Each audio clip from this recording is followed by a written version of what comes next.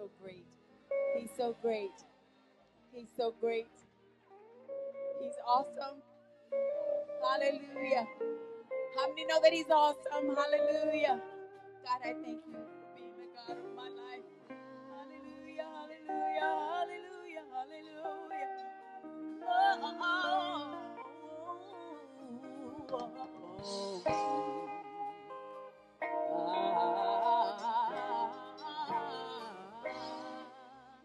Our God is an awesome God. He reigns from heaven above with wisdom, power, and love. Our God is an awesome God.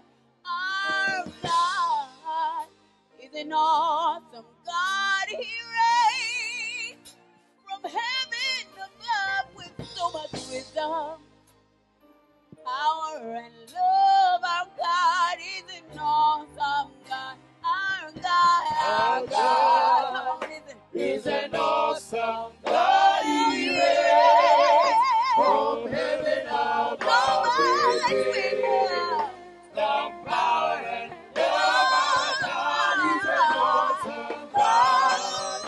Our God is an awesome God. He reigns from heaven above with wisdom, power, and love. Our God is an awesome God. Our God is a mighty God. He's a mighty God. He reigns from heaven above with so much wisdom, power, and love. Our God is an awesome God. Our God is a mighty God. He's a mighty God. He reigns from heaven above with so much wisdom, power, and love. Our God is an awesome Our God is a sovereign God. Our God is a sovereign He's God. a sovereign Oh, God. He He reigns reigns from heaven above so much wisdom. power, and love. Our God is an awesome Our God. God is a sovereign God is a God. sovereign God. He reigns from heaven above with wisdom, power, and love. Our God is an awesome Our God. God is a loving God. He's a loving God. He reigns from heaven above With so much wisdom. power, and love. Our God is a sovereign God. Our God is a loving He's God. a loving God. He reigns from heaven above With so much wisdom. power, and love. Our God is an awesome God. He reigns. He reigns. He reigns. Our God is an awesome God. He reigns. He reigns. He reigns. He reigns. Our God is an awesome God. He reigns. He reigns. He reigns. Our God is an awesome God. He reigns. He reigns. He reigns. Our God is an awesome God. He reigns. He reigns. He reigns. Our God is an awesome God. Our God is an awesome God. Our God is an awesome God. Our God is an awesome God. is an awesome God. Our God is an awesome God. Our God is an awesome God. Hallelujah. Come on and give that great big God a hand clap in this place. Hallelujah. God, we worship you. God, we worship you, Lord. You are awesome. You are amazing, God. You are loving, God. You are a sovereign God. Oh, God, we worship you, Lord. Oh, our God is an awesome God. Our God is an awesome God. Our God is an awesome God. Our God is an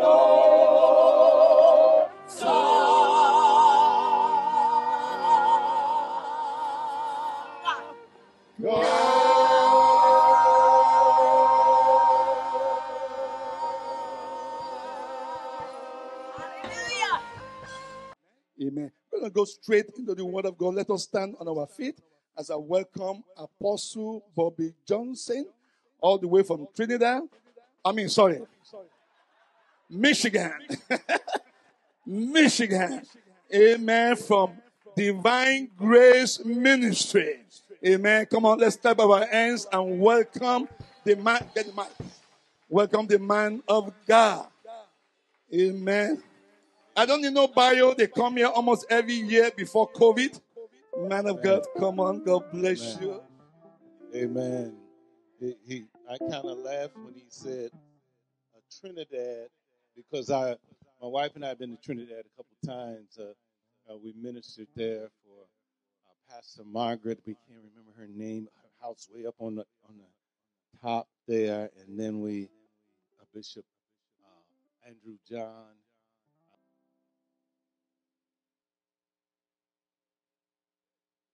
Yes. Several churches in that area. And when we got ready to go home, they acknowledged my wife was American citizen. And I'm on the plane, and they said, "Where you go?" And I looked behind me because I was like, I know he's not talking to me. He said, "You get off the plane. You can't. You don't have a visa." I said, "I'm an American citizen." And he looked at me, and he said, "Give me identity." So I took my passport out, everything out, and he said, "Okay, give it to me. We get off the plane." I said, "I'm not getting off this plane, and I'm not giving you my passport. I'm not giving you. I'm on this plane. The captain is responsible for me, and I am on the manifest. If I get off this plane, I don't know what you're gonna do with my passport." But it was a unique operation. That was the third time and the last time we've been there. But I was often getting like they felt like I was a Trinidadian. Yeah, you know, it was a unique experience. So soon as he said all the way from Trinidad, my wife and I looked at each other, and then you got up and said, "All the way from Trinidad." I said, "They still giving me that Trinidad hood." Amen. So we are happy to be here with you. My very lovely wife, just for a minute, Prophetess Mary Johnson, we often minister together. She's ministering tomorrow, and I'm going to try to do this quickly so we can kind of prophesy. We usually prophesy together, and so we'll a little bit of that. But I'm here on assignment. I have my assignment, and it was something because I was already in the place of the assignment when he said divine manifestation. I said, "No, you didn't." So I was really excited. And so I just want her to greet you for a moment. Amen. God bless you. Amen. I am so excited to be here. Amen. I know the Lord is going to do a new thing in your life on this weekend. Amen. Because the Lord said this is a time of the now. Come on. Many of you are in your now season right now. Come on. You don't hear me. You in your now season. So the Lord is about to do some great and mighty things. Amen. I always say purpose, called, chosen. You are. Come on, you better recognize and know who you are. Before you was created on this earth, there was purpose on the inside of you. And the Lord wants you to know that he's about to do a thing, something that you cannot even begin to imagine. Come on, come on, come on. You got to know who you are in Christ Jesus. Because to walk into the purposes of God, to walk into the destiny of God, you got to know who you are. You got to know he created you for such a time as this to move out into the purposes that he created you for on this earth. Come on. Come on. Well, see, I thought I would do that just so you get a taste of what's coming tomorrow. You know, we're going to get you out at a real good time so you'll be fresh when you come in here tomorrow. Heavenly Father, we just thank you. We thank you for family. Lord, we feel at home because this is family. God, we thank you for what you're going to do in this house. We thank you for this people. They are great people because they are your people. And God, the purposes that you have put in them, Lord, this day, this hour, new manifestations, new administrations, and new destinations of purpose that you are calling them to. God, as they walk in your word, as they meet the standard of the word, cause the accelerated manifestation for your glory. And we call it done in the mighty strong name of Jesus. You can be seated in the house of the Lord. Divine manifestation, 7 phases of divine manifestation, 7 phases that we look. We know that God, the number of perfection, there are 3 perfect numbers. 3, the number of Trinity, of course. 1, Theos, is the almighty and awesome. But the numerical order, perfection numbers, 3, 7, and 10. 3 of the Trinity. The 7, the creative power of perfection that God moves in, and 10 is cyclical perfection. This numerical order of cyclical perfection. 10 and any other number advanced, just add a 0 and it advances tenfold. 10 times 10, 100, 10 times 100, 1,000, 10 times 1,000, 10,000. And then you can go on and on and on infinitum because it is a perfect cyclical order. So God is letting us know in these 7 phases that there is a creative order of manifestation that we walk in, and we don't just manifest randomly. Come on, somebody. You manifest as a result of purpose and intention. God has purpose and it's intentional. And so when we come to the place of the understanding of our purpose, we are on the threshold of our manifestation. And so God, he said, let the people know that there is a blueprint. There's an anatomy of manifestation, of divine manifestation. What it looks like. What are the characteristics? What are the attributes? Because there's all kind of manifesting now. You done seen some people manifest. Come on, somebody. Come on, they're all kind of manifesting. But divine manifesting, come on, is ordered by God. It is fashioned and designed with purpose, with intent to bring you to a expected end. All right? And so he said, give them the insights of what the characteristics and the attributes look like. And so the first thing we need to understand is plan and purpose. Plan and purpose. Now, when God gives us a plan, the first thing he's going to do is give us some instructions. The first thing he's going to do is to give you the how and the how-tos. And so once you get the instruction, now you got to follow directions. Okay? And so you get instruction, and then God is going to see if you'll be willing and obey so you can eat the good of the land. See, a lot of people, some people willing, but they can't obey. You know, they, oh God, I will, I wish you would, and all that kind of stuff, but you must obey. And so if we can obey him, now we qualify to walk in his will. And when you're walking in the will of God, manifestation becomes a part and parcel of your portion, because you get in the secret place of the Most High God, as it talks about in Psalms 91. In the secret place of the Most High God, there is refuge. In the secret place, you don't have to fear. In the secret place, truth is your shield, your buckler. In the secret place, God covers you. So whatever comes, you're covered. Whatever conflict, many other afflictions of the righteous, but God delivers us out of them all. He always causes us to triumph. And so because God always causes us to triumph, we have an expectancy of flow that says we'll walk in victory.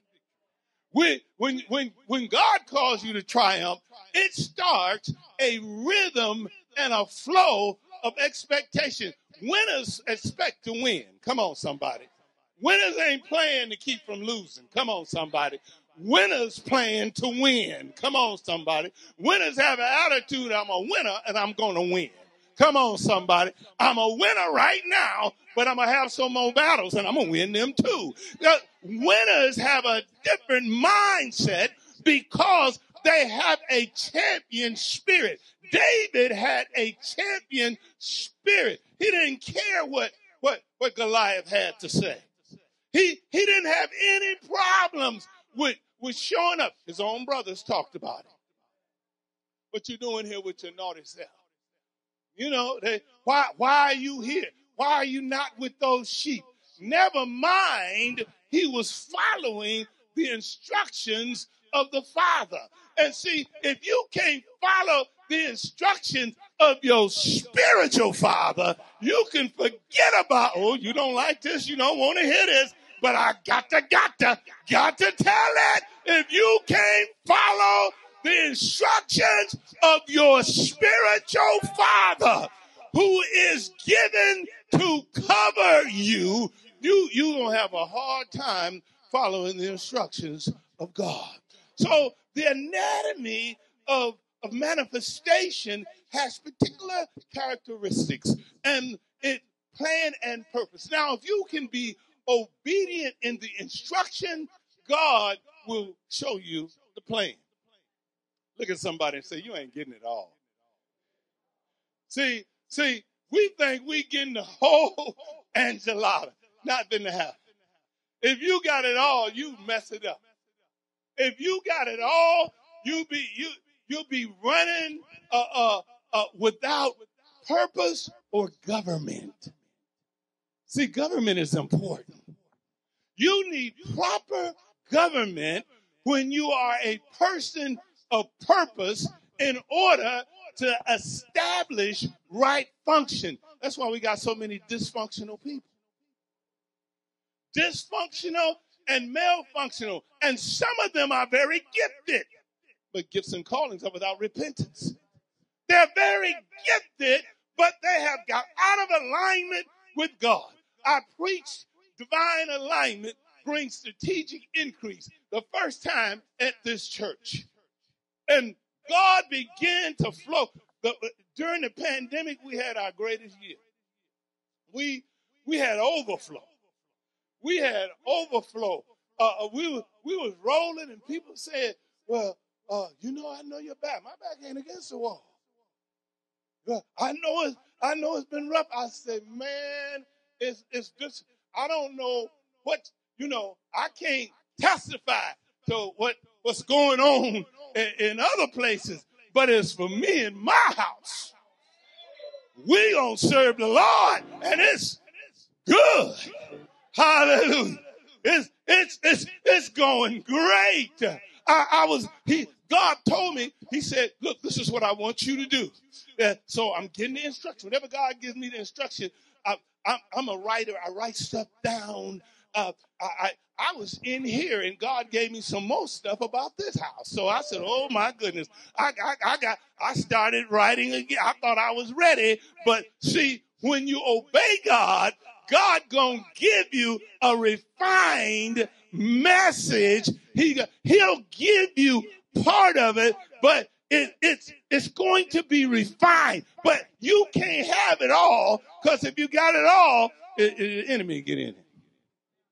He'll mess it up. See, we forget Noah preached 120 years after God told him it's going to rain. 120 years and nobody got saved. The folks that was with him God had already chosen people to go into the ark.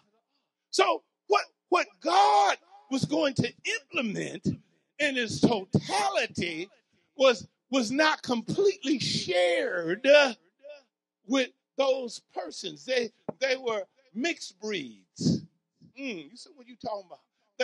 Y'all think transgender is new. That ain't new. The devil, the angels went into the daughters of men, and Nephilims were produced, and they were no longer a pure blood.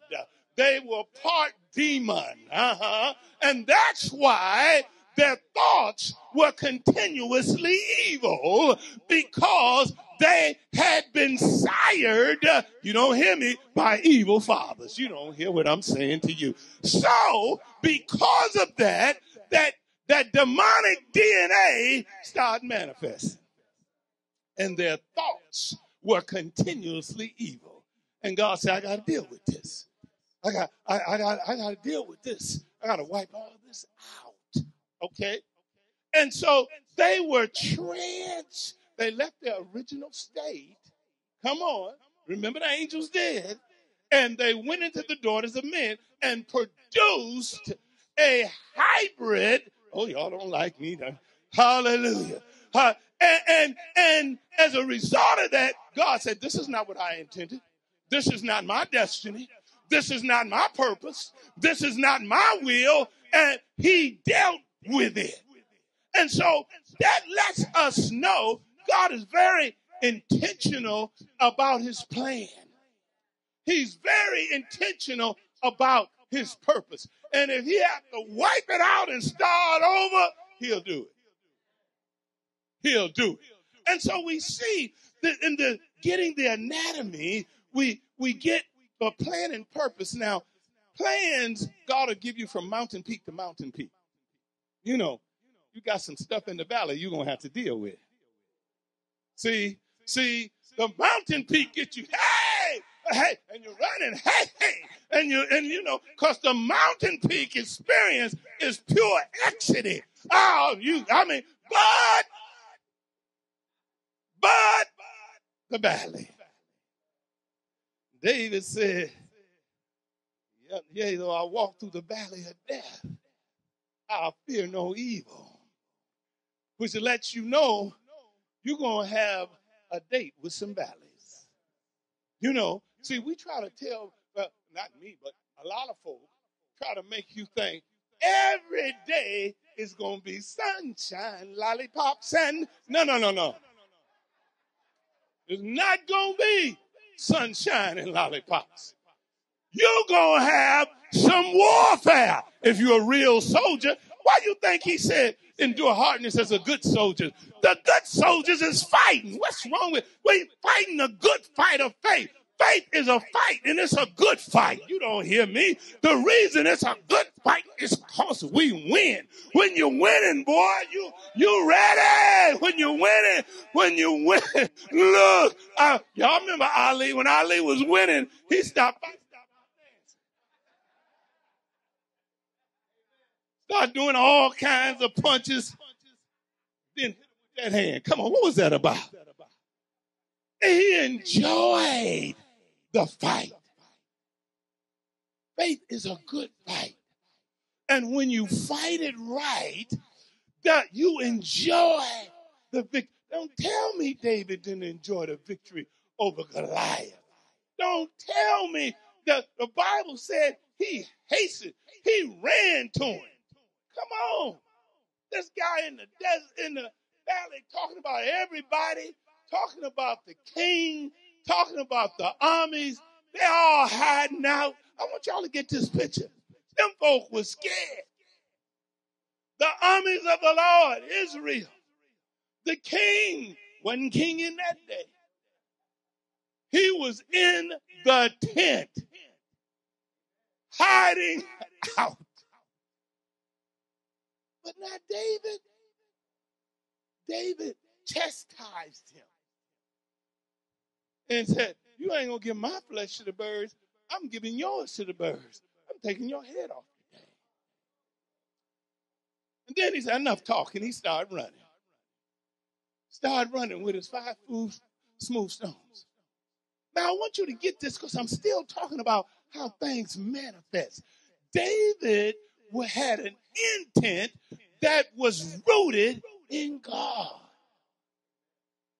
David specialized in the purposes of God to such a degree that he was after God's own heart. He had what you want me to do? What's next? What we going to do, God? What now, God? And so once you are obedient to the instruction and you follow the direction, then God will begin to show you the plan. And once you begin to go in the right direction with the plan, now God begins to empower you. See, transition enables you, but transformation empowers you. See, it's better to be transformed than to be transitioned. Because you can go over here and shout, and you can go over there and shout. But when the Holy Ghost transforms you, you don't even have to go. You can just send the word like Jesus did. And healing comes because he transformed. And so the purpose of the plan that you get now leads you to the power of God. Now, the power of God is connected to the purpose of God. And so the instruction phase, the direction phase is connected directly to your obedience. All right? Now, if you be willing to obey, you can eat the good of the land. All right? So obedience is better than sacrifice. All right? God puts high value on obedience. And so now we see the acceleration of the plan beginning to be empowered. The plan implementation phase. The plan now is being implemented. So, because, everybody got rhetoric. Everybody talking. I got theories. You ever talk to folks with real theories? They got theories. How are you? I know I got a revelation. You did? Okay. What's your application for that revelation? Well, I ain't got that yet. In other words, what you gonna do about it?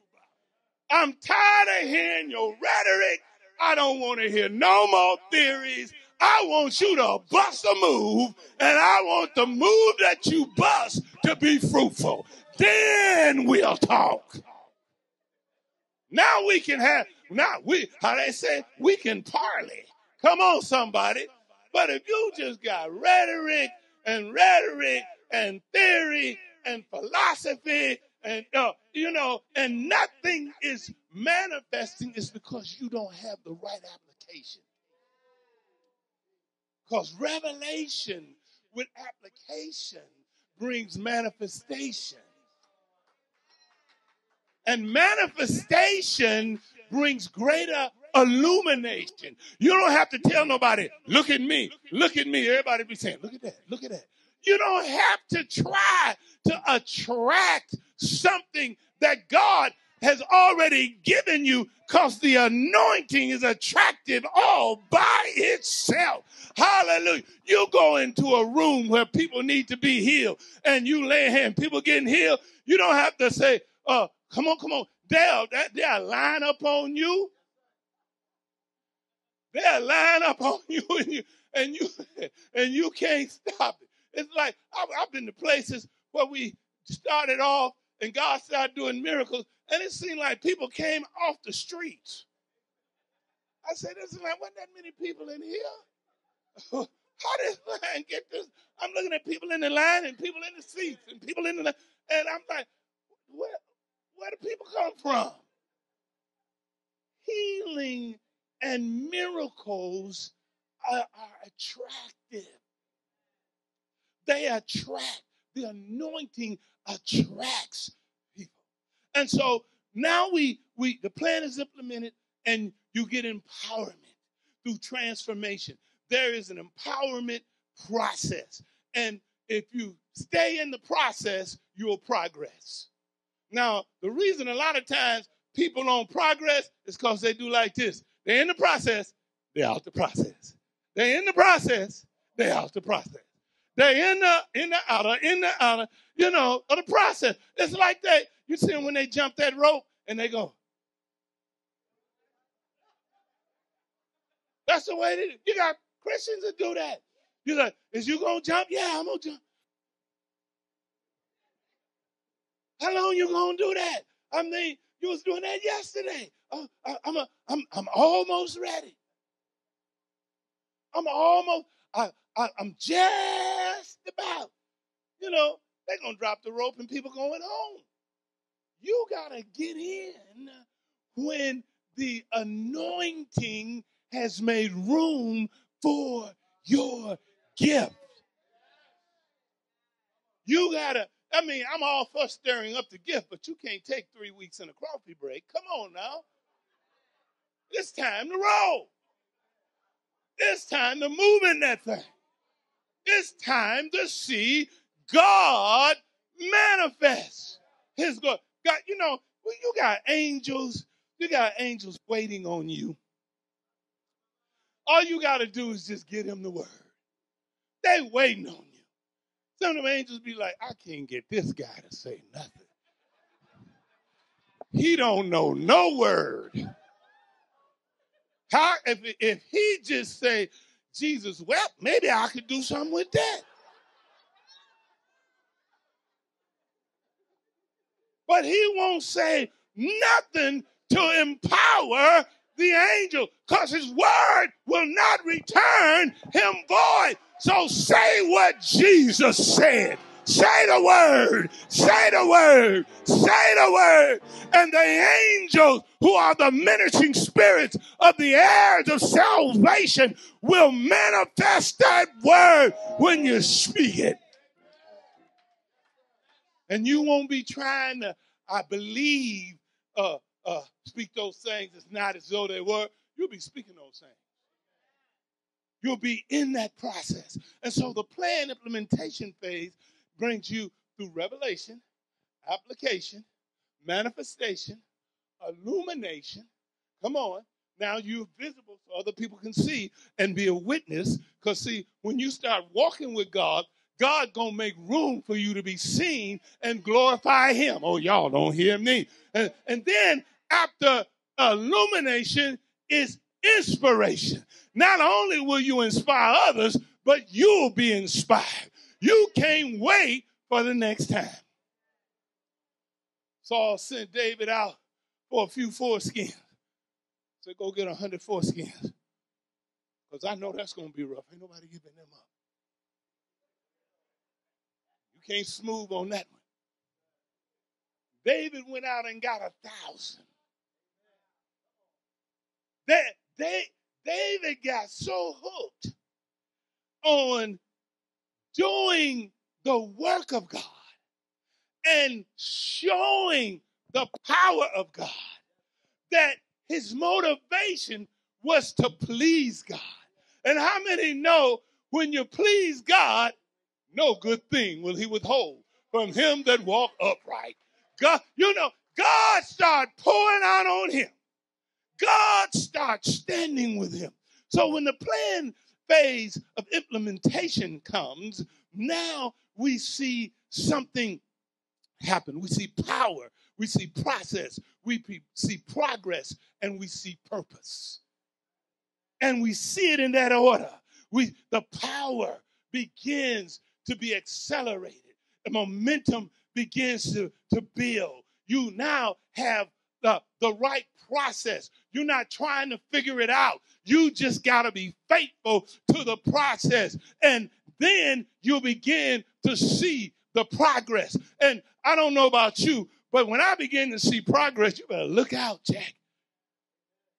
I played basketball in college, and you know, sometimes when you have not been doing so well, but then momentum switches and changes, you know, and they say, oh, we got momentum. Everybody walking around, you know, before it was like folk that are hurt ankles, hurt legs, everything, you know, they need some water, you know, oxygen. We got any oxygen.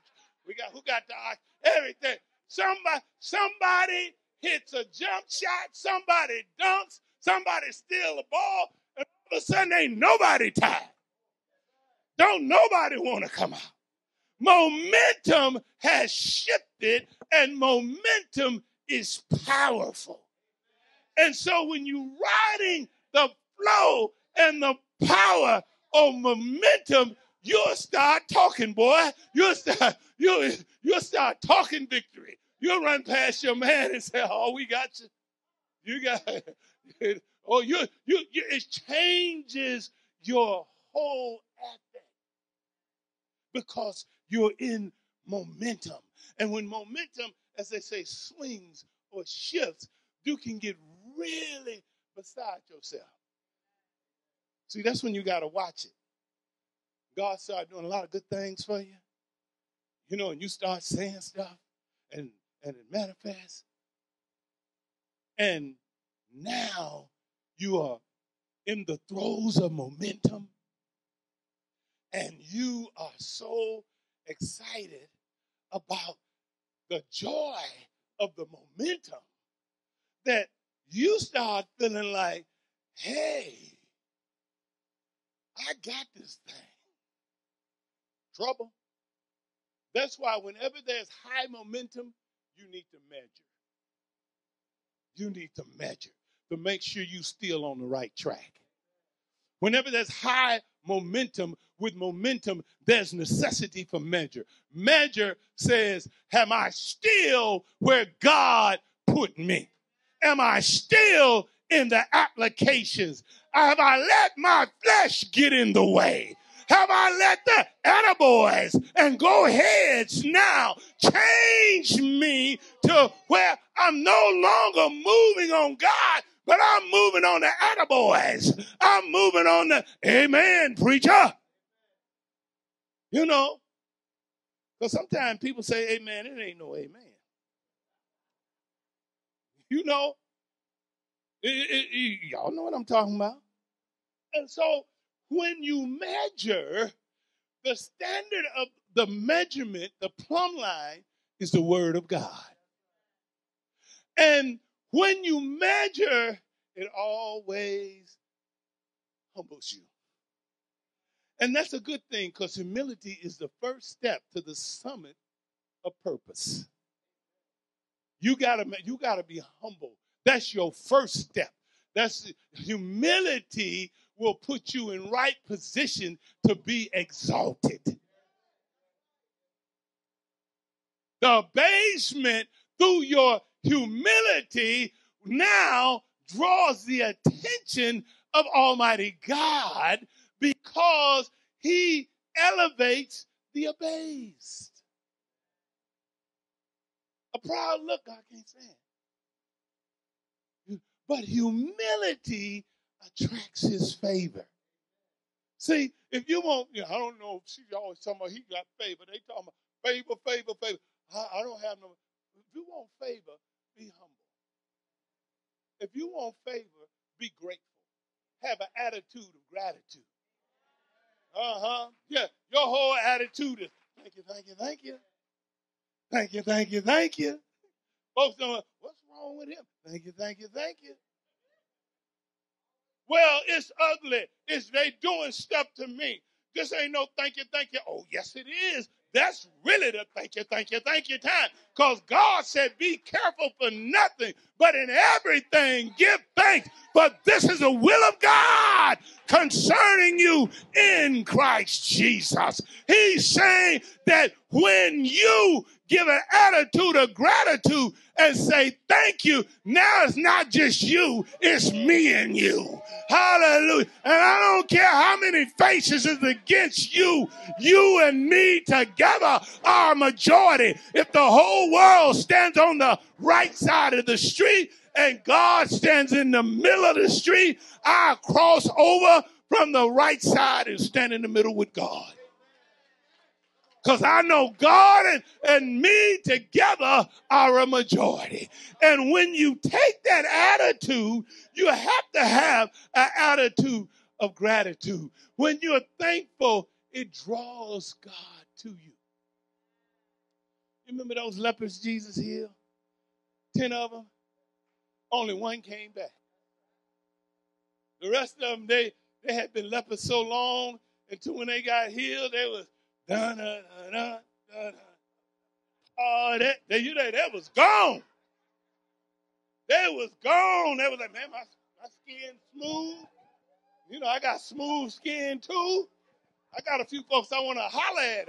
I ain't hollered at nobody in a long time. Only thing I said was unclean, unclean, unclean. And now I'm clean. Let me holler at you. See that?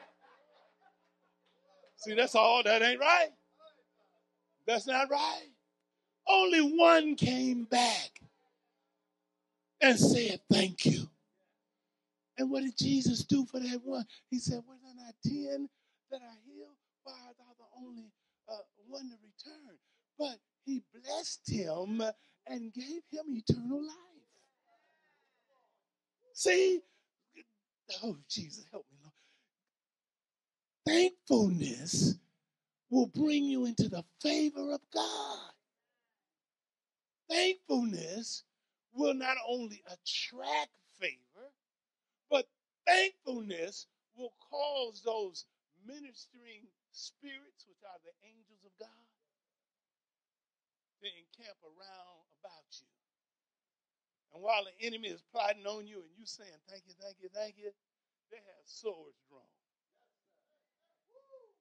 They ready to deal with, they ready to fight your battles.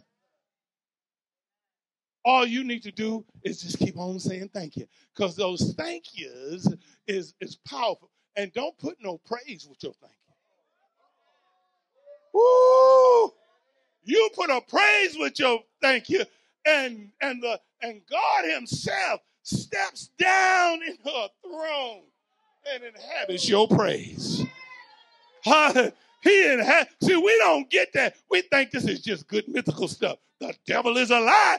God steps into your praise, and he is there. And if you're a real follower of God, now you worship him.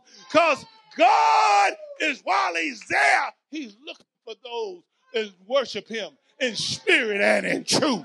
Hallelujah. And when you qualify, hallelujah, for as a word, see, because anybody can praise him. Come on. Anybody can praise him. Let everything have breath. Praise the Lord. If you breathe, you can qualify. You can qualify. Dogs bark, frogs croak. All that is to the glory of God. Birds chirp. So anything can praise. But a worshiper, whole nother category. It is worship that moves the hand of God. It is worship that causes God to not only embrace you, but to make way for your destiny. It is worship that causes the Holy Spirit to lead and guide you and then bring you into sonship. Because as many that follow the Spirit of the Lord are the sons of God.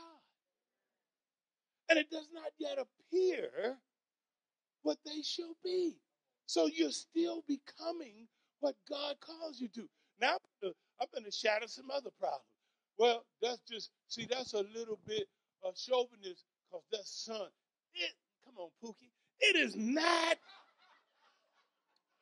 have anything to do with your gender. You hear what I'm saying? It's a spiritual application of being. And God got some women's sons. Uh-oh, y'all ain't gonna like me. But they follow the Spirit and see, we don't have that kind of problem at our church. We have folk going forward. The qualification is the anointing. It's the anointing. You know, I'm not rushing you nowhere just because you male. And I'm not holding you back because you're female and anointed. Hallelujah. If God make way for you, boy, I better get out the way. You get steamrolled messing with God's plans. Talking about,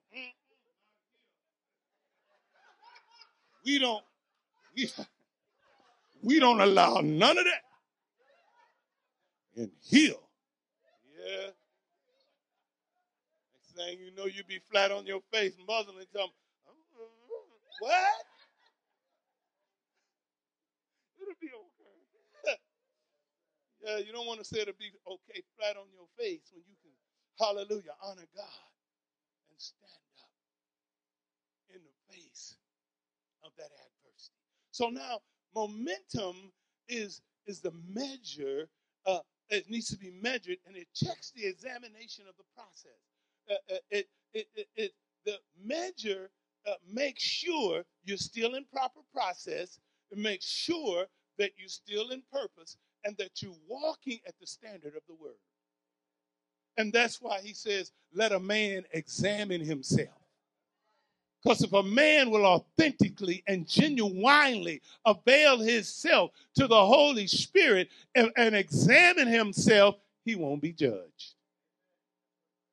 He won't be judged. And so now you're checking and examining the process, and you come to that divine finishing grace. That divine finishing grace. See, God has given you grace to finish. And he's given you grace to finish strong. He's given you grace to overflow. He's given you the grace that's more than enough. He's given you the kind of grace that when the outpour comes, it'll be more than you can contain, but the folks traveling with you will get blessed. Y'all don't hear what I'm saying to you. Folk will be attracted and want to be around you because they there for the overflow. You know what I'm saying? They say, well, yeah, we go. What you doing here? Well, we just here. What you mean you just here? Don't you have somewhere to go? Yeah, but I'd rather be here, so it'll be all right. I'm going to just be here. Is there anything I can do? Can I serve? See, people don't understand the overflow. That's the way they act. They know obedience attracts the favor. They know obedience attracts the increase. So they trying to serve. They want to be obedient. They be like, they were like Ruth. Naomi said, go home, girl. Not me, no. Your people, my people. Your peoples is my people. I don't want to go back to them Moabites. Your people, my people. Couldn't get rid of her. Couldn't get rid of her. I lodge where you lodge. Naomi said, I don't know where I'm lodging. Well, I'll be right there with you. I'll be right there with you where's that? We'll be lodging together in no man's land. Wherever you lodge. She knew Naomi had something that was going to be beneficial to her. Naomi said, I ain't got no more sons to give you. She said, that's all right. I see prosperity on you. That's all right. I'm when the overflow come, I'm gonna be right there. You ever seen somebody who real hungry and the syrup's getting going? They people say, "Oh, let me go get a biscuit." They there with her. You know, they already ready. They already ready. God is looking for people that are ready with intention, so they can move to the place of overflow. So the divine finishing grace is the ability to finish. It is the passion and the drive.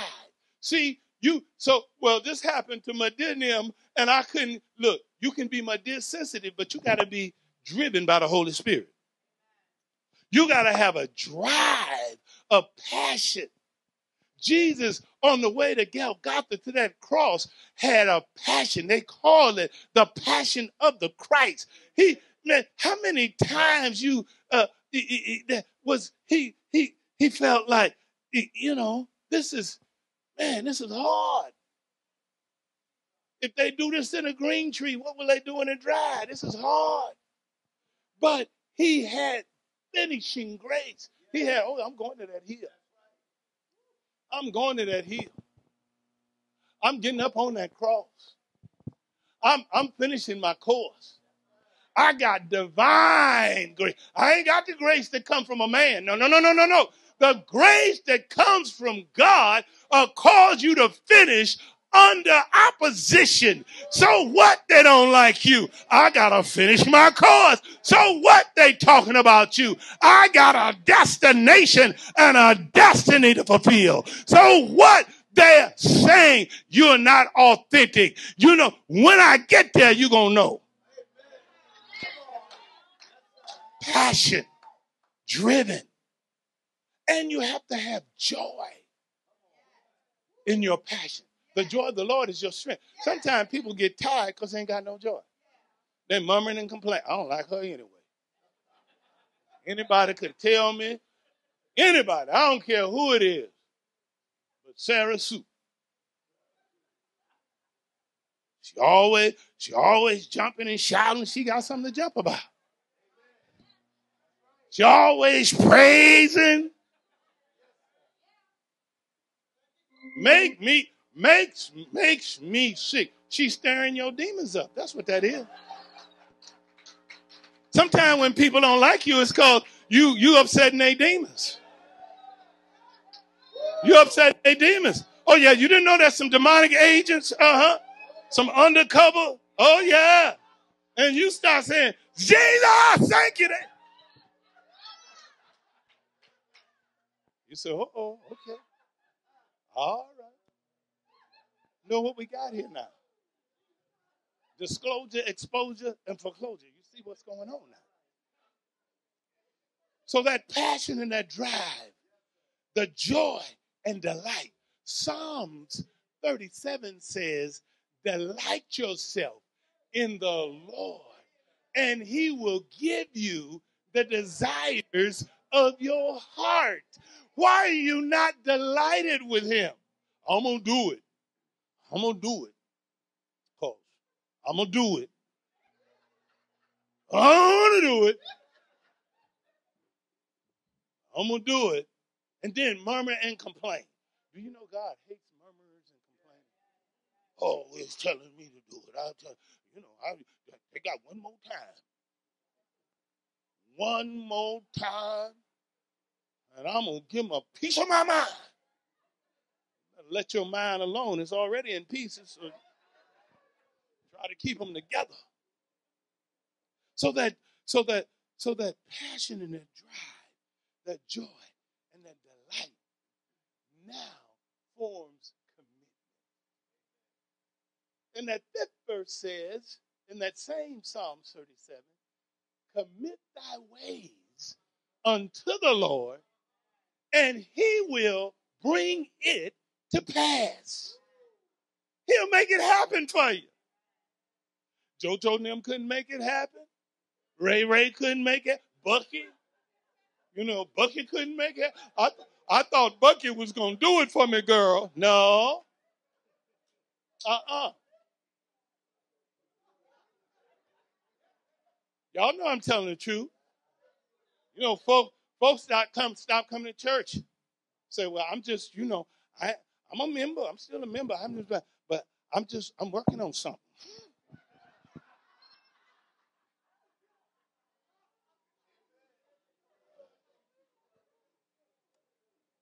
I'll be back, girl. I'm just working on something. Okay, all right. If you have joy and you delight yourself with commitment, when you come to your challenges and your opposition, the momentum helps to stave off the fights of the enemy, the devices of it. When you got momentum, the devil will set a gate for you and you just break right through. The gates of hell will not prevail against you because you're standing in Jesus. And so you have a momentum and a building. I often say that the doors of opportunity swing on the hinges of oppression and opposition and is marred by the adversity or the adverse gates of hell. So Jesus said, on this rock I'll build my church. When Peter said, and the gates of hell won't prevail, on this word. So we're on that word, which is the word, which is Jesus. John 1:1 said, in the beginning is the word. Oh, y'all don't hear me. So as we stand on that word, the gates of hell can't prevail against you. So you can storm the gates. And when you have the access, faith gives you your access. Faith says access granted. See, people bring God need and wonder why it ain't happening. God, don't you see how needy what I got to do? Fall out? Because if it do, they need. They tell God about need. I need this. I need this. And the word study says, my God shall supply all your needs. Not plural needs. Need. That means any need according to his riches and glory. So God is not moved by your need. He already knows what you have need of. What moves God's hand and give you access is faith. If it was need, we'd be watching them films where the flies crawling up on the kids' eyes, ain't no clean water, and, folk is dying. You think them people ain't got need? If it was on need, they would be off the charts in the need category. And God loves them people. God loves them people. But they got to bring him faith. They got to bring him faith. And so when we are aware of that, then the challenges and the opposition to our access is faith. And then we come to the seventh phase, is divine manifestation. And how do we realize divine manifestation? Faith, hope, and love. And the greatest of these is love. God is love. God is not God just love you. God is love. That's the essence of who he is love. And so the manifestation comes, divine manifestation comes out of the love of God. It is the manifesting of God's love toward his folks. Jeremiah 29:11 says, I know my plans toward you, that they're good and not evil, to bring you to an expected end. God said, I got great expectation for you. Jeremiah 32:19 talks about his purposes are great. God has great purpose. Everything that God has put in his own thoughts to do is to bring you to greatness. Proverbs 19:21 talks about God's purpose. No matter what goes on, his purpose will prevail. No matter what the enemy throws at you, his purpose will prevail. He's gonna manifest. He's gonna always cause you to triumph. Colossians 1:16 says, all things created in God, heaven and earth, visible and invisible, thrones, powers, rulers, authority, all God created for the purpose of his plan. Psalms 33:11 says, the plans of God stand firm forever. Come on. Nobody changes God's purpose. Hallelujah. God, well, it's going to happen again. I was born like this. I'm trapped in a man's body.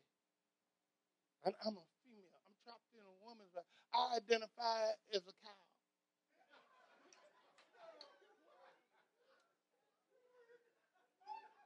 You know, that's what folks saying now. It's not about how you identify. It's not how you think.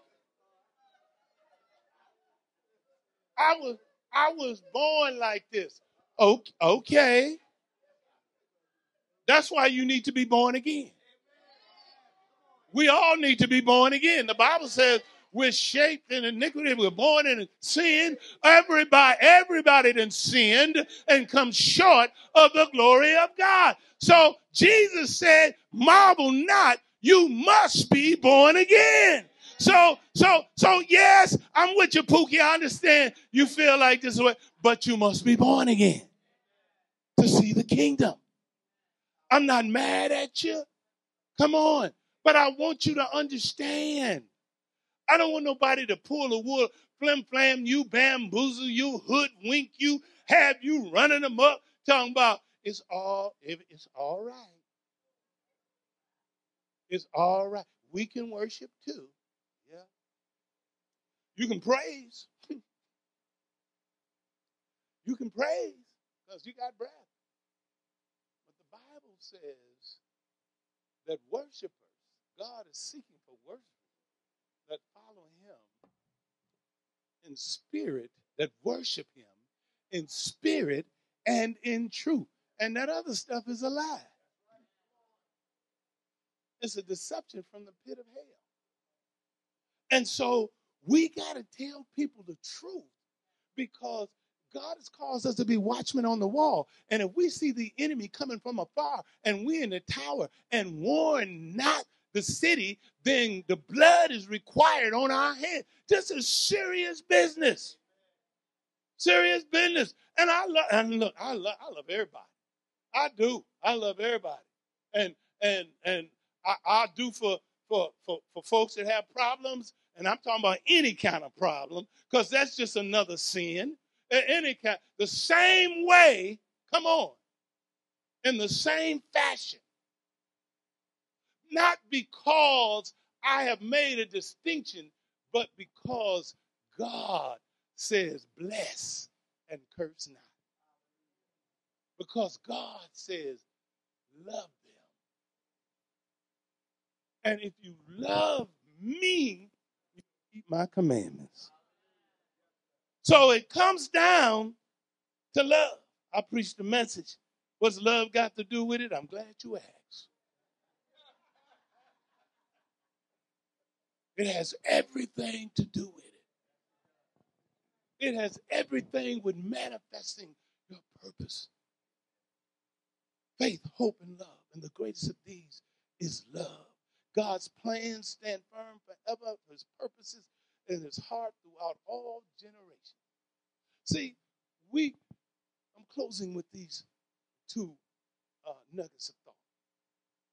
One is we got to come to a place where we understand that thoughts generate habits.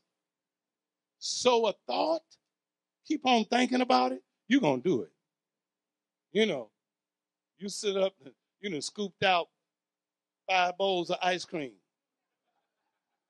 Come on, I just want to look at it. I'm not going to eat all that ice cream. I've been doing good. You got 5 bowls of ice cream sitting there and you talking about it. You know, well, it is melting.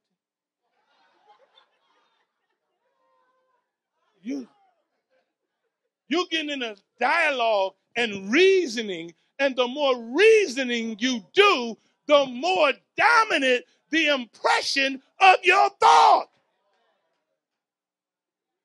And if you keep on thinking about a thing, you're going to do that thing. You're going to do it. So you have to discipline your thoughts so that the right behavior, the acts of actions and the deeds of doing are acts and deeds of righteousness, because it's going to create a habit. Sow a habit and you'll reap a lifestyle. You'll start acting like that. You might as well be the ice cream man. You got a truck now. One for him, one for you. Yes. Selling a lot of ice cream, but you breaking even. Because everyone you sell, you're eating one. And just getting bigger and bigger. Talking about, I don't know what's going on. I don't know. Maybe I need to walk in the evening. No. Your thoughts have created a lifestyle, and it's affecting your destiny, your health. Your destiny is being affected. The door of opportunity is for us. The door of opportunity opens up the platforms. And if you'll be obedient on the platform, God will take you to another level. And as you demonstrate obedience, another level, another level. I subscribe to the school that I believe that there's 7 dominant levels in every exchange of transition of dimension. So God allow you to be on a platform, and you get to certain levels. Now you get to the 7th level, the creative finish, if you will. And now you've been in that platform. So God will open up in that door. The next opportunity becomes dimensions. And see, dimensions are comprised of levels. So now you're in a new dimension of faith, and God will take you from glory to glory. That's how momentum is built. He'll take you from faith to faith, from victory to victory. You're moving in a whole nother dimension of manifested, come on somebody, manifested faith that now qualifies. Whom he calls, he justifies. Whom he justifies, he qualifies. And if you'll be obedient, you'll get certified. And so now you come to this place and you certified in that dimension, and now God takes you to realms.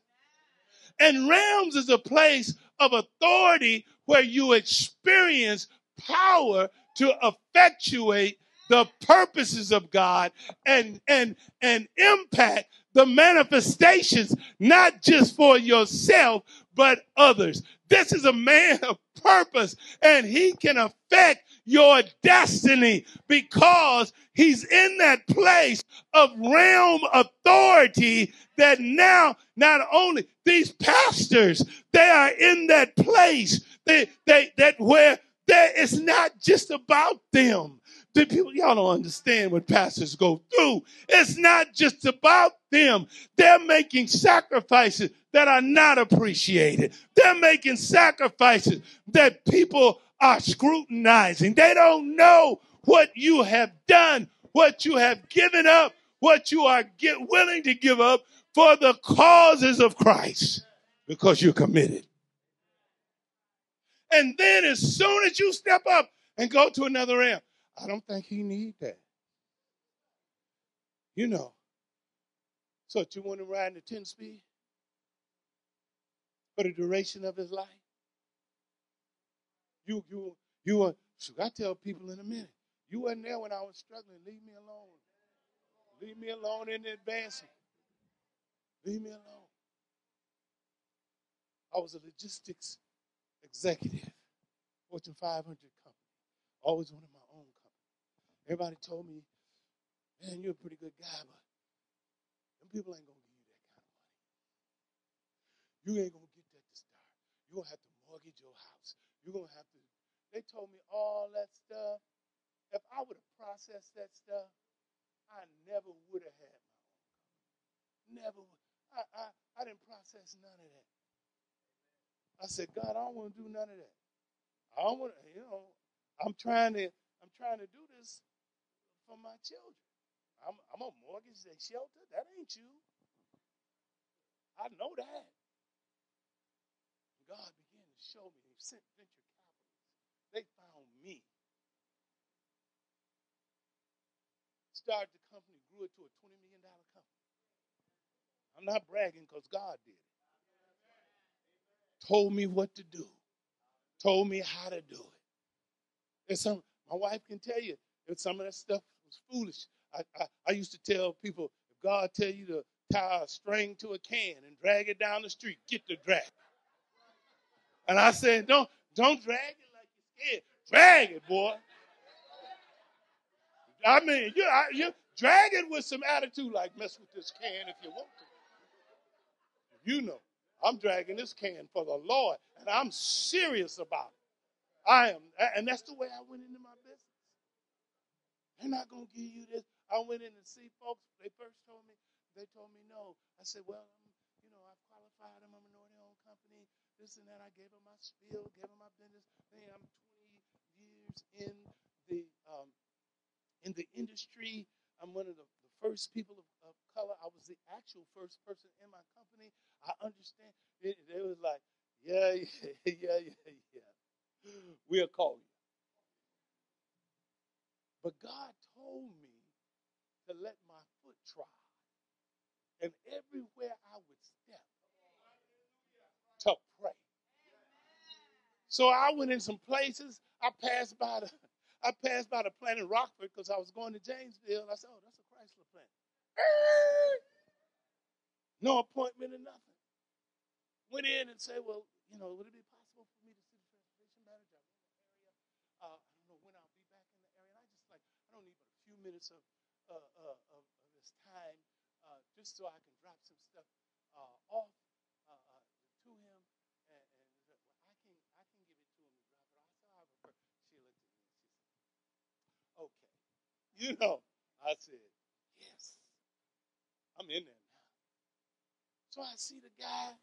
I give him my stuff, told him I was certified, the things that I showed him my plan. And he said, we've been talking about this. We may need a minority carrier, but we don't have anything for you. But I appreciate you stopping by. 10 minutes. No, left. Hit another one. I was gone so much, my wife said to me, the babies were small, 2 of them. She said, look, you ain't leaving me. I'm going to be triding right with you. We're going to be husband and wife triding. I said, well, hon, she said, I'll stay in the Holodome, me and the kids. I said, okay, that'll work. So normally I would fly, but since they wanted to go, I drove. And I went to all them cities, and then I'd come home in the evening. I'd hit Dayton, I'd hit Cincinnati, Valdez, I hit them all, boy, Xenia. Got business out of all of them. Came back, and the phones was ringing off the hook.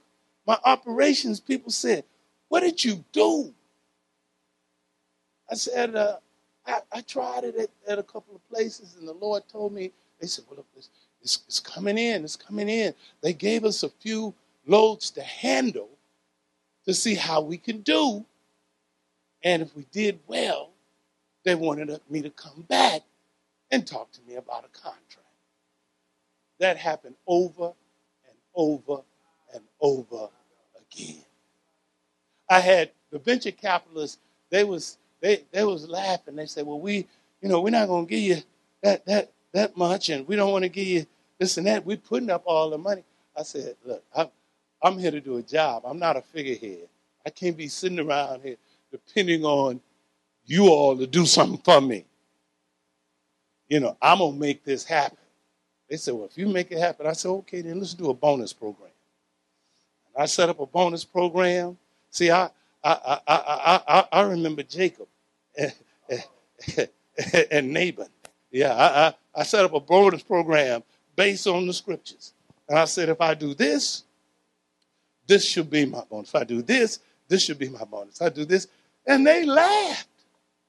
They laughed. My wife knows some of them. They laughed. They said, Bob, we like your ambition. I said, well, we just signed off. We signed off on it. The first year, we did $1.5 million. And I got there in April. They said, oh my, the next year we did 3.5 million. They was like, but what they didn't know is I had some folks in the wings that I knew. So you don't tell everybody, you got to check them out to see what they're going to do. But once we signed that bonus contract, brother got to try it.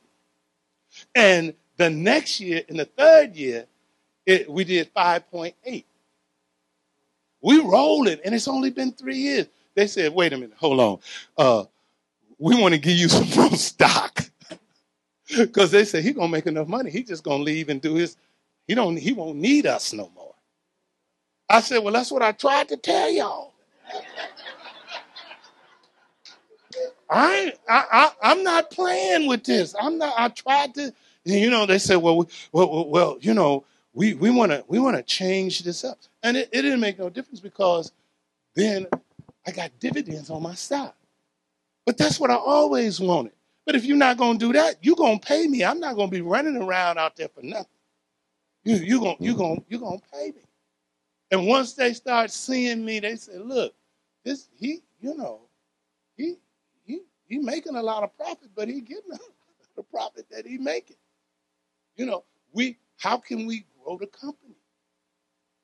So they changed it, and the rest was history. We went to $20 million. And then the Lord said, go. Go. And I said, now, Lord. I had built a new house for my wife, Alexis. I bought a new Mercedes. I built a new house, didn't sell the old house, paid off the old house, and we built a house, Jack. And so I was like, now leave? And he reminded me of what I had told him. I heard my own voice talking to me. I said, Lord, if you give me 10 good years like this, the kind of money I'm making, you got to watch what you say. The kind of money I'm making. See, I hadn't made that kind of money like that before. See, that's why you need to, when you get momentum, you need to measure. If I had a measure, I wouldn't have said all that. That's how I learned about measure. I leave and go wherever you say go. I have my kids' college money. I have my stuff paid for. I leave. To the day the Lord said, now leave. I said, now leave? I built the house in 95. He said, leave in 97. We had these new cars. I said, truly, is this the Lord my God who speaketh to me?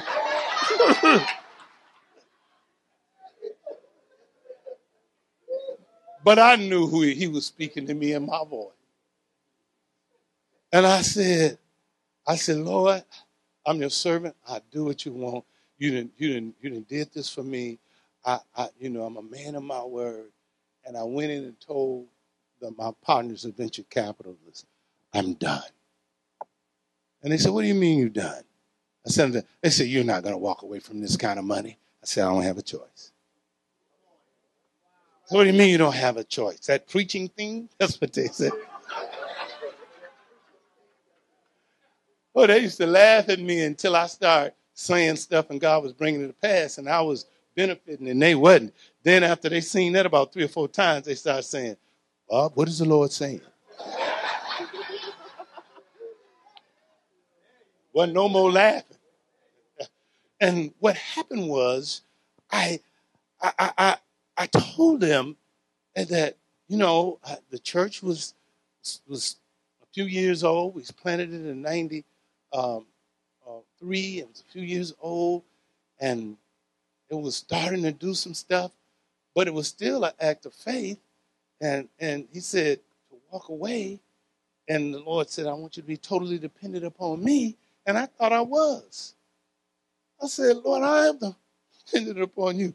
He said, no, the name of my company was Cherokee. My dad's mom and her mom were part Cherokee.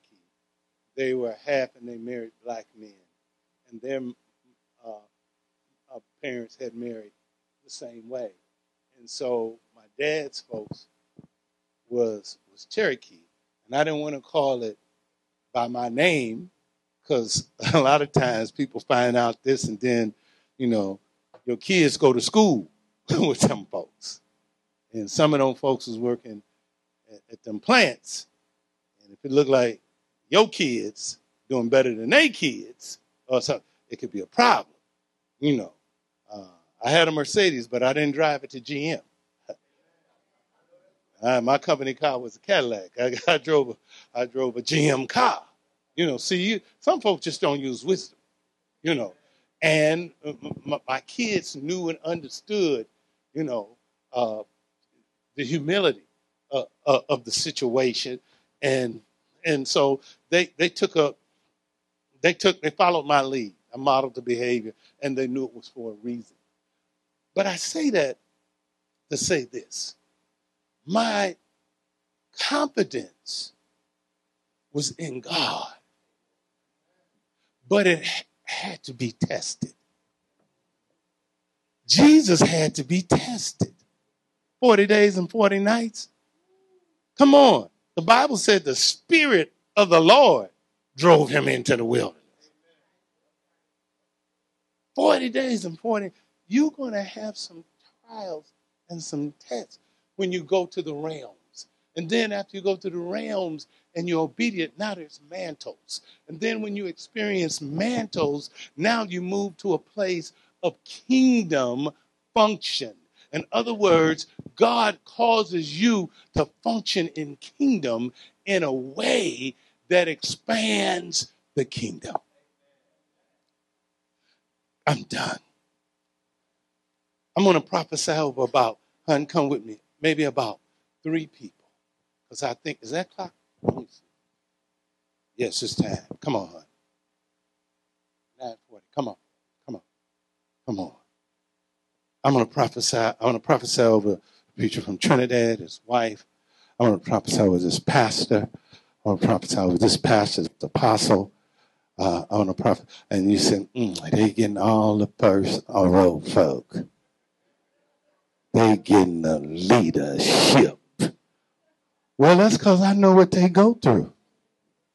I know what happens at Carnival in Trinidad. I went to Trinidad on Carnival. It was so hot. I went to the guy's church. He had a big old air conditioner sitting on the top of the building and no electricity to run it. So I thought, woo, air conditioner. Went in there. My fingernails were sweating. I was like, and I thought I was done. And they said, no, we got 3 more churches. While you are here. So I'm rolling around. The streets is this wide. And the cars, if you hiccup, you go, hit the curb. And the driver was driving like he was in the Indy 500 on them little bitty streets. I was like, Jesus. I'm speaking in tongues. Because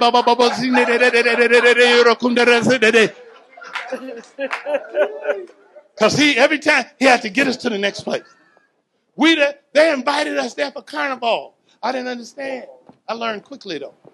In fact, the time we was there, y'all might remember this, that a preacher and his wife got accosted. He actually got shot in the mouth and still ended up preaching. So I said, they showed me. I said, that's a miracle right there. And I'm ready to preach, and we're going down the street, and I'm hot, and the car has the windows rolled down because there's no air, and there's 4 of us in there, and the car wouldn't hold but us 4 because we was big men. And I was sitting here, and it was a man sitting there in the same way like that, and the window was open, and the witch doctors, you know, the witch doctors be gone.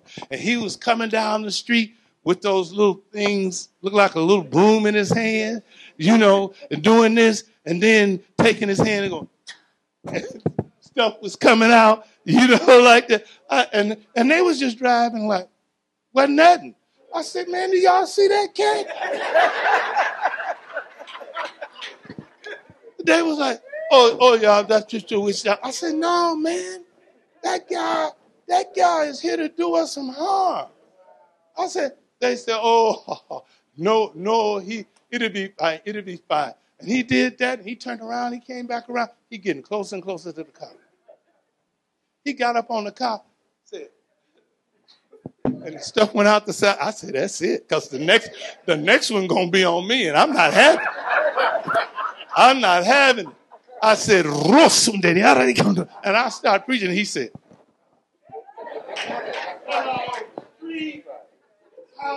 everywhere, and stuff was there. They looked back there at me, they said, oh, we're going to have some service tonight. I said, y'all was going to let him come to the car? He said, well, he always, and he was talking about the men of God, like a spirit of divination. I said, no, that's too close. That is too close. I'm not going to wait till you get in my house. I'll fight you on the street. You're not going to tear up my house. I'll open up the car door and walk out, you know, because I can't move in there. You know, I'm all cramped in there and stuff, you know. So I started praying. I told my wife, I said, look, they invited us over here for carnival, and they go crazy. We left and went to Tobago. For a while, because it was too crazy. They said, well, that's why we invited you over, preacher, for, you know, because carnival, all kinds of people come. I said, man, but, you know, y'all need to tell a brother. Yeah, y'all need to tell a brother about, you know, give a brother a heads up. You know, I still would have came, but, you know, I would have came with my dukes up. Alpha and Omega release. On the front side, and then we'll prophesy again on Sunday. The rest of you, please come back. We'll be prophesying tomorrow more, but I have to be led of what to do. But the Lord, yeah. But the Lord, I heard in my spirit a spiritual dynamic is rising. And the dynamics and the power that's going to be released will be likened unto when you come together as the collective. The power is going to be magnified. Individually powerful, that's not going to change. But when you come together as a collective, there is going to be a dynamic dual effect. That as you go one way and she goes the other way and you come back again, it's literally people are going to be under the shadow, are going to begin to see healing. You're going to begin to see things manifest healing that especially you have an anointing to go in and out of countries. Yeah, and a lot of people don't know. A lot of people can't do that. You know, I used to go in and out, man. They try to keep me in the country. Won't let me go home. That'll keep you from going. You know what I'm saying? But you have an anointing to go in and out of countries and leave a deposit. And because the deposit is so visible, people say, you know, we done seen some stuff, not like this. we heard tell us some stuff, but we done seen this with our own eyes. And then you have a very unique ability to just say stuff that nobody else can imagine or see or think. And they say, what is he talking about? Then it manifests and they see it. And then they be like, how in the world could this have happened? How did this happen? And God said, you have this far been stealth. You've been like Navy SEALs, Rangers. So you get in and get out before they know you were there. Kind of thing. Sent on a mission. But now the dynamic duel will come. It'll be very visible. It'll be very noticeable, because now God is taking you from the revelation, application, manifestation to the illumination and inspiration. And when you get to illumination, it's so that many can see. Many can see and bring glory on the house. And the Lord said, daughter, he's getting ready. They already call you the powerhouse. They already know that when she gets started, it's not going to stop until she finishes. But God says he's going to give you a sweeping anointing. A sweeping anointing is you will come into the house and sweep it clean. You will sweep out spirits that have been lodged in that house for decades. Generational curses, witchcraft, embedments. And you go into these places where the origin of their traditions is steeped in witchcraft. And you going to sweep the house clean. And it's going to travel. And wherever you go, whatever city you're in, whatever country you're in, it's going to travel. And they pastors in those places, particularly in the places where you have had, just say it, voodoo, you have had witchcraft, witch doctors, spirits of divination. You just going, you're not going to be nice. It take a person like you. See, somebody, God needs somebody that they're not going to be nice, trying to figure out, excuse me, could I get you delivered? No. You're going in there and say, the devil out! And it's going to happen. And people are sitting around, we're going to be like, Lord, I repent. Because they're going to feel like they could be next. And when you come together as a collective, one will chase 1,000, but two will put 10,000 afloat. And you're going to sweep the house. And while she's sweeping, you're going to be edifying and rebuilding. It's going to be a twofold effect. And y'all going to sweep in and sweep out. Remember the last time I was here and we ran around the church and was doing this and everybody was falling out? Yeah. The Lord said that thing is about to hit you again. He's going to anoint your hands. And he said that he's going to begin to anoint your head. And before you know it, you're going to just be running and hitting the heads, and the people are going to just be falling out under the power. But the Lord said, truly, I don't like to look at people a lot of times when I'm prophesying, because I don't want to look at their facial expressions. But the Lord said that this is the time that, even as my husband said, the two of you, the Lord said, one of the things he loves about you is you're not scared. No, she ain't never scared. You're not afraid. You're not afraid to say whatever he tells you to say. You're not afraid to do whatever he tells you to do. You know why I know? Because I'm the same way. A lot of times I sit down, I don't say a whole lot, But once I get that mic, whatever he tell me to say, that's what I'm going to say. I don't care. She's going to say that I'm she got to say apologize. whatever, and they could be mad at me if they want, because the Lord wants them delivered. You love people. You love the heart of people. You want to see people delivered. So that's your soul. You say, Lord, well, however you want to use me to get them delivered, that's what I'm going to do. And the Lord said to tell you, I'm going to use you in some unusual ways that you have never experienced before. And they're going to say, she is unusual. The Lord said, yes, because I made her unusual. And the Lord said, I'm about you. Sometimes you say, why do I act like that? You act like that because that's the anointing that the Lord has placed on the inside of you. And the Lord said, there's a roar on the inside of you. And the Lord said, as you begin to roar, sometimes you're going to walk into the room in the discernment. You're going to be able to discern what's in the room. I hear you saying, honey, something not right. Honey, I see you talking to your husband saying something not right. And the Lord said that it's because of the discernment that I placed on the inside of you, says the Lord. And the Lord said, truly it is of me. So when she tells you, honey, something's not right, listen to her. For he said that is the discernment that I placed on the inside of her. And the Lord said, man and woman of God, he said, I'm bringing you to a place of prominence. Prominence.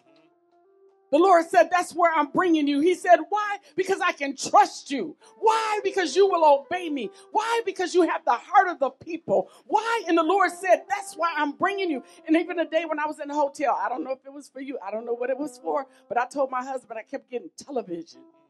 I don't know who it's for, but that's what I kept getting. And my daughter, I got that before, and it was her. She's been doing some television stuff. And then it was someone else in the ministry. But I was getting it, so I figure I'm in this way, in this area. So I'm figuring it's from this area. Amen. It's ministry. But the Lord said, don't you worry about it. You don't really worry about it. But sometimes people can look at you a little strange. And it's like, when you go through it, but sometimes you be like, well, what is that all about? The Lord said it's because of the anointing that's on the inside of you. And the Lord said that he said he is so pleased with y'all. Y'all are fighters in the midst of adversity. People talking about you, people saying stuff. As you was telling her, family members saying stuff to your members, saying stuff. Come on, and you just hold your head up anyway. You know they talking about you. You know what they saying. The Lord said the reason that is because of the power and the anointing of the Holy Ghost that rests in this house, because you can get the people delivered. And so the enemy will fight against you because you have the capability of getting people delivered and set free. So he's going to fight against you. So hold your head up. You walk like God called you to be. So the Lord said, truly, this is a turning around season in your life. The Lord said, turn around. He said he's turning some things around. Sometimes you hit a hard place, a tough place. But the Lord said he's turning some situations around. He said a reset is coming. A reset is coming. A reset is coming. A reset is coming to this house, says the Lord. A reset is coming. A reset is coming. A reset is coming. A reset is coming. A reset is coming. A reset is coming. A reset is coming. A reset is coming. A reset is coming. A reset is coming. A reset is coming. A reset is coming. A reset is coming. A reset, a reset, a reset are coming. A reset. I shift the atmosphere. I shift the atmosphere. He said a reset is coming to this house. It's just one more thing, then we're done. The Lord said, you are my peculiar treasure. Yeah. So you're never going to fit in. That's right. You are never. It's never going to happen because you are peculiar by design. And if you start doing anything different, you'll be out of alignment. You'll be out of alignment with God. You are peculiar. That's people right. Say, I can't put my hand. I can't put me. You're right. You can't put you. You better not put your hand on it. Because it's from God. Yes. In the hands of the apostle and the prophetess. Yes. Yes, yes, yes, yes. Oh, when I was standing there, I saw you like going in some places and people said, there she goes. There she is right there. There she goes. Get ready. It's coming. Amen. Come on, church. Hallelujah. Come. Come on. Glory to God. Can we bless the Lord for Apostle and Prophetess Johnson? Awesome word. Awesome. Powerful. Powerful. Thank you very much. We appreciate the anointing that's upon both of your lives. Thank you. That was powerful. Thank you. Thank you. We receive it. Amen. Come on, church. Are you blessed? Come on, let's give God praise, glory, and honor. Amen. We're going to take our tithe and offering. And also every good thing must continue. Tomorrow, we're going to be here at 4:30. Please be here on time.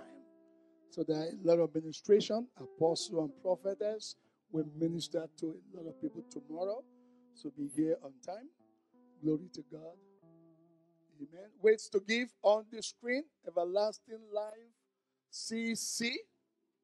Glory to God. Cash App. $ signs on the screen. $sign. Everlasting Life CC. Our website. everlastinglife.org/give. PayPal and ZELLE is the same email address. finance@everlastinglife.org. Apostle said something about going in and out. Actually, that's my ministry.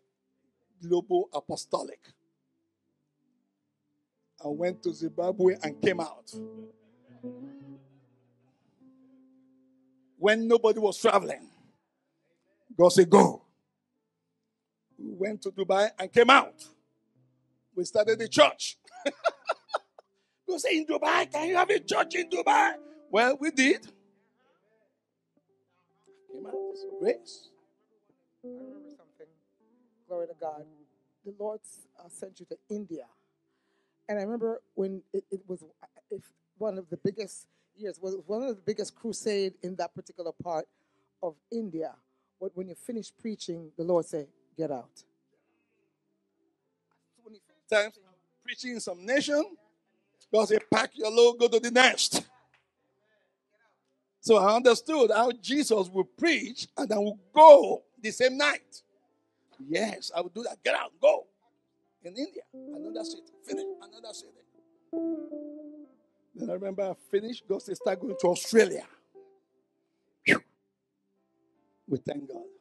It's the grace of God. Amen. Thank God.